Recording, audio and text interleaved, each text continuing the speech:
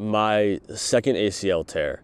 I want to talk about life a little bit prior to this because this was it was a really tough time, and there was a lot of a lot of emotions, but also just a lot of challenges that came with the tear itself.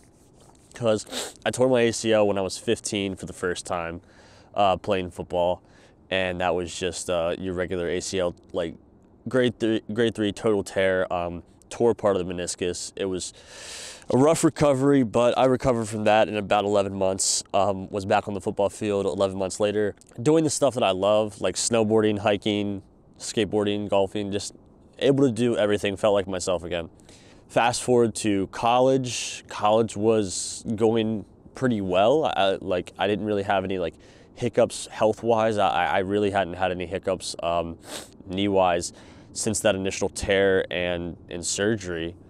The only time I really suffered with it prior to that was a small little snowboarding injury where I tweaked it, but we were good up until then. And I was a pretty active person prior to this. I was such a big snowboarder. I love snowboarding. I love being outdoors. I love stuff like that. So if I wasn't snowboarding or skateboarding, I was doing something with hiking or backpacking. And I was snowboarding during the season 3-4 times a week, making it a big priority to do that. Obviously I focused on my physical overall health a decent amount, but not as much as I should have, and that's kind of the realization that I came to with this second tear. The second tear happened February 8th, 2021, actually about 25 months ago now, almost 25 months ago now. And that put me down for a while. It was a long time. Because traditional ACL rules, every ACL tear is different, but a lot of ACL tears, the recovery will be between 9, maybe 10 months. If you have a really bad one, if there's a lot of scar tissue that forms and stuff like that. Like I said, my prior experience, I was back on the football field playing within 11 months, so it really wasn't that bad of a recovery for me. This one was different because I really messed my knee up. The meniscus, actually, the root of the meniscus was completely ripped out of its socket. That required me to not only be recovering from the ACL tear, but the meniscus root tear at the same time. So I tear my ACL snowboarding February 8th, 2021. And from there, I was in and out of doctor's offices until June. I had a really negative experience with an orthopedic doctor, not a surgeon, orthopedic doctor, in which he told me after many visits and evaluations that he thought it was just a high knee sprain and I would be fine. I told him I think it's my ACL because I've torn my ACL before. I know what it means. I know what it feels like. And he said, no, I think it's gonna be a high knee sprain. I think you'll be good in 8 to 12 weeks. So I went to physical therapy. Nothing got better, obviously, because my ACL was torn. And I decided to get a second opinion after that 8 to 12 week span. I went to a doctor. She did the Lachman's test on my knee, and 30 seconds later, she was like, this thing is destroyed. Your knee's destroyed. It's atrophied so much. It's just really bad. So I scheduled a surgery. Surgery was August 6, 2021. So it was a really long time in between surgeries and stuff like that. And this time I'm dealing with a little bit of arthritis in the knee. The knee's not very clean. And so I get the surgery, and recovery that second time around was much different. It was hard. I had to go 6 weeks non-weight bearing, so no walking at all, no putting weight on it at all, nothing but crutches everywhere, just from bed to bed. And being as active as I am, and as much as I love just outdoor sports, whether it be skateboarding, snowboarding, hiking, backpacking, just anything in general, couldn't do it. And that was really tough. And so I found myself in a really hopeless state, but I think that a lot of us who go through a journey of suffering really come out on the other side having understood the human experience a lot more. And not that my situation of suffering is even comparable to what some people are facing, but one of the biggest truths of life is that there's going to be some type of inevitable suffering. And I was able to really kind of like develop my philosophical perspective on what my life was going to be like, and how I was going to formulate just my direction for what I wanted to do in this time. And I had a very strong direction prior, but I think that this experience really just helped me to zone in on how I was going to focus on serving the Lord's people through what I did vocationally, and what I just did outside of my vocation, just in life, and in that perspective.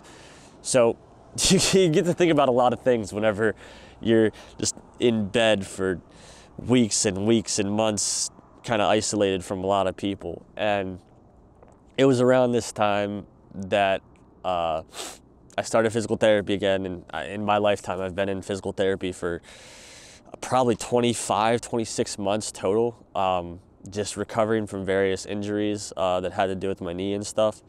And this one was a beast, man. This one was crazy.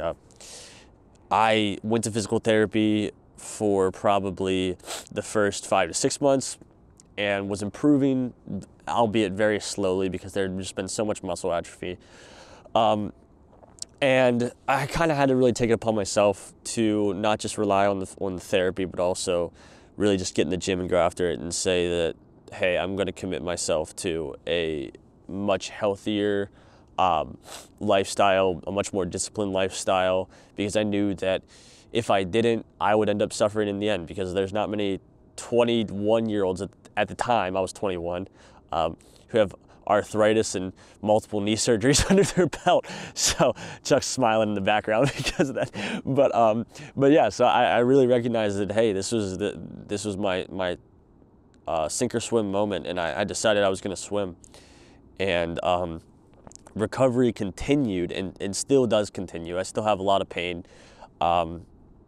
There's some stuff that I can't do, but I recently started snowboarding for the first time, but for the first time in 2 years, actually, just last month. That was a pretty surreal experience, and it continues to be surreal. And there's still aspects of recovery that are going on, because it's one of the most damaged parts of my body. But I think the beauty in this entire experience is that in and out of the physical therapy offices, I was in 3 different physical therapy offices for this surgery. I visited 2 more with my previous surgery. Like I said, I've been in for 26 months total, and my knee problems are not going to ever go away. It's just going to be a fact of life. But the beautiful thing about that is that it's given me such a sense of perspective of, the snowboarding, the hiking, the backpacking, the stuff like that. That's important. That's fun stuff, and it's a part of my life. But some of the stuff that I experienced in that recovery,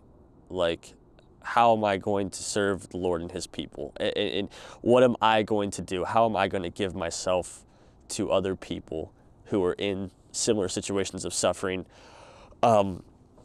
and might not have an out? And I know that it's very incomparable to the experiences of the many people that are out there, but it really gave me a sense of drive and a sense of purpose. And hindsight being 2020, as it always is, I can look back and say that this was like an experience that I'm so glad I went through. I wouldn't have had the wisdom to take on that disciplined mindset, live in a disciplined way. I wouldn't have been able to kind of interrogate myself, be very introspective about myself during that period of time, and ask myself the questions of life that this new creation, this new reconciliatory work that God is doing in us, through us, and as a body. So it's been a really long ride. My injury is so minuscule in the grand scheme of things, and while it might limit me in some aspects of life, I don't skateboard as much as I used to. I don't snowboard as much as I used to. I don't hike as much as I used to. It made me so much more grateful for those things when I did them. And one of the other things that just made me so grateful for is the people that have been around me and surrounded me through that. I mean, from Charles and my other buddy Caleb dragging me to the gym on days that I don't feel like it, to my wonderful grandma and parents and family for just being there through all this with me. I mean, people were literally carrying me with my leg around. Like, it's stuff like that that you don't realize how dependent you are on those who love you, and you don't realize what agape love is until you need it and you're in that situation. And it was a beautiful, beautiful experience, and I would not trade places with anybody or trade knees with anybody for the world because of what it gave me. I hope that through my suffering, just beautiful things can kind of come out of it. And in my mind, they absolutely have. And my appreciation for these guys, the experience that I have has seriously just blossomed and displayed itself in a whole new plethora of ways, which I am so thankful for. So again, would not trade knees with anybody in the world.